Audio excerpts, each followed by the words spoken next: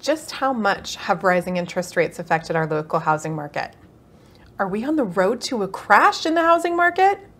Will this housing crisis ever be solved? Stay tuned for answers to these questions in my mid-year market update. Hey, I'm Heather Matthias with Haven Real Estate Group here in Spokane, Washington, and I actually have some super exciting news to share in this market update. Let's start by looking at the numbers. Home prices are strong, but sales are down. Why? 2 words, interest rates. When the interest rates rise, the purchase price that a borrower can afford goes down. Although the median home price is up from where it was at the same time last year, it's actually down for the first time compared to the previous month. We are also seeing huge increases in terms of new homes coming on the market, months of supply, and active inventory. Active inventory are homes that are not listed. Homes that are listed but haven't sold yet. We are clearly in a market shift. If you've been waiting for the market to top out to sell, this is the time. I don't expect home prices to tank, but I do think we'll see them ease back down in order to reach our community of available buyers. To give you some context, 10 years ago, Spokane was a community where more than half of the available homes for sale were affordable to first-time home buyers. In the spring of this year, about 14% of the available homes for sale were affordable to first-time home buyers, and that number is continuing to fall. It is more important than ever to pay attention to the particular market segment you're in if you're thinking about listing your home. Taking a look at this housing supply by price point, we can see that under $300,000 is still very competitive. There's not much inventory, and what we do have sells pretty quickly. However, as we start to move up in price point, both the active inventory and days on market are going up. So if you're at the higher price points, know your house is probably not going to sell in 2 days, way over asking like it would have last year. It'll probably take a few weeks, but if it's in good condition and it's priced appropriately, hang in there. You should expect to get an offer in the next few weeks, or in the first few weeks. There are definitely strategies for getting it sold quickly, so just reach out to me if this is a concern for you. Now, if we look at the luxury market, which I consider to be anything over $700,000 in Spokane County, you can see we have a huge jump in available inventory and days on market.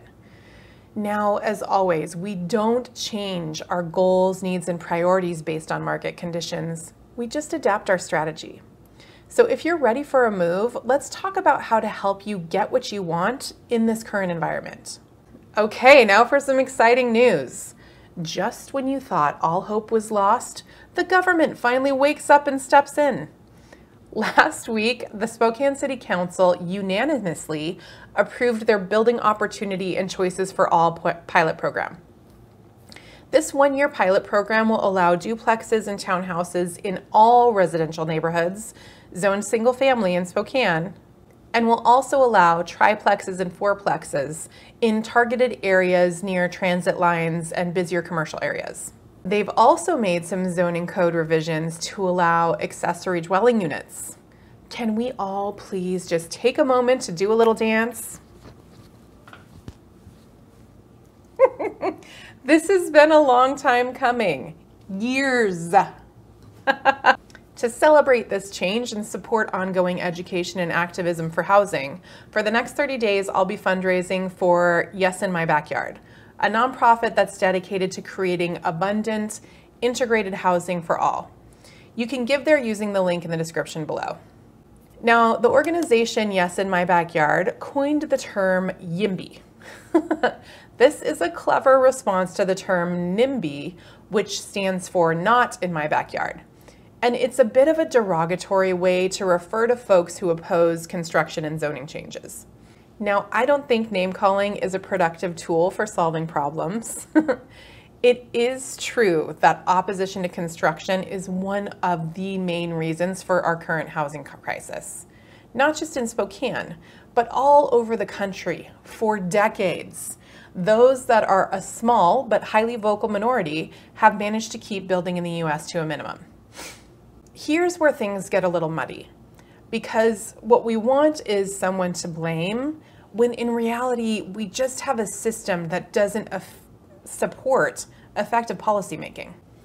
Most of the population are not experts in housing, so blaming them is kind of futile.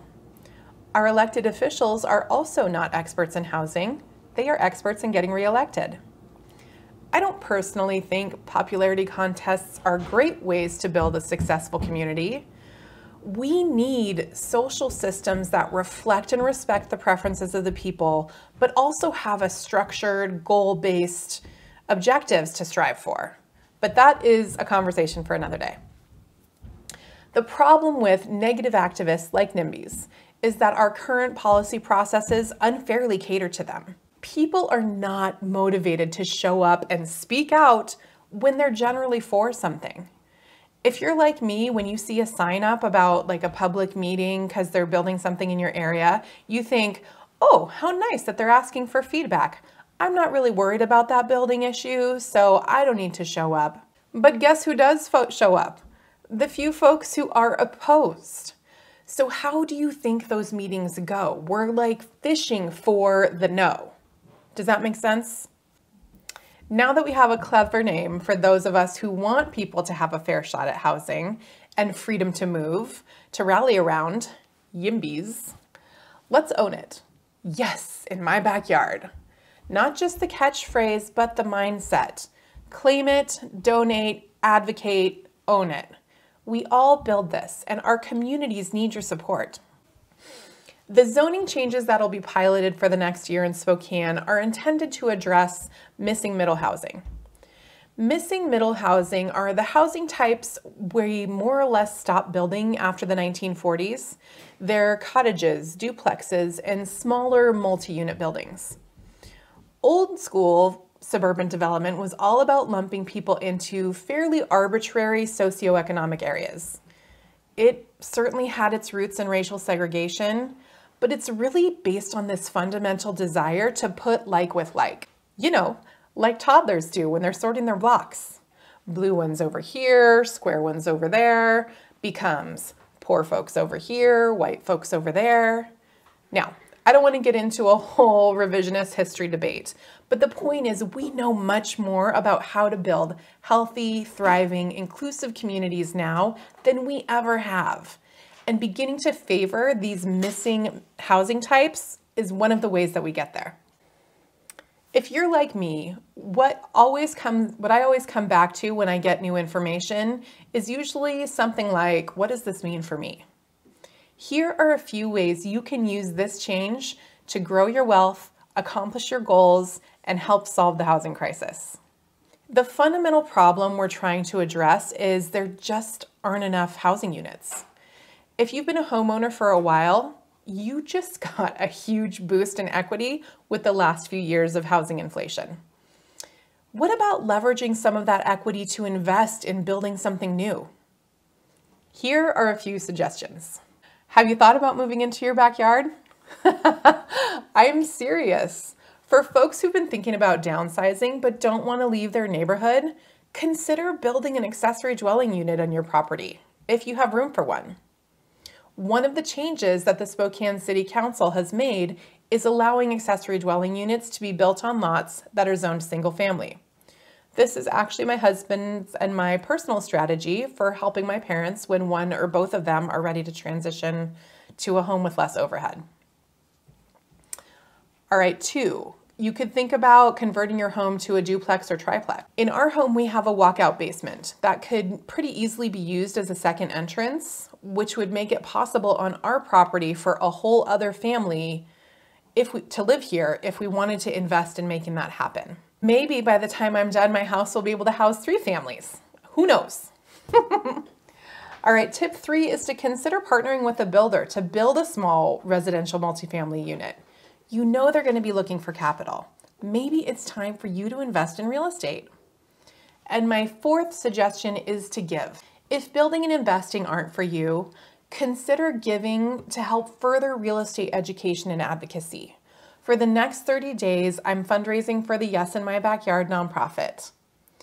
Now, if the idea of building seems super overwhelming, oh my gosh, I get it. Who can you trust? I'd be happy to recommend some trusted resources for you if this is a path you want to take. Just give me a call. Talk to you soon.